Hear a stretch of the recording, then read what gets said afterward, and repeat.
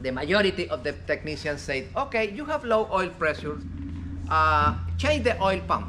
Okay, I'm going to change the oil pump, no? The oil pump. It's not easy to change the oil pump in a diesel engine. You know, all that you need to remove the oil pump is, okay, you do that huge job and you replace the oil pump and the pressure increase 3 psi.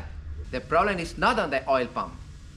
Hey, my friend, I say you from the beginning, it's on the bearings. Of course, if you replace the bearings and the piston rings and all of those, replace the oil pump also. But the main problem, the source of the problem is on the bearings. Some people say, I am going to remove the pistons like we did. I am going to verify the measurements here on the bearings, and I order the same bearings. Those bearings are completely wear. You are ordering new bearings, but you know the condition of the crankshaft?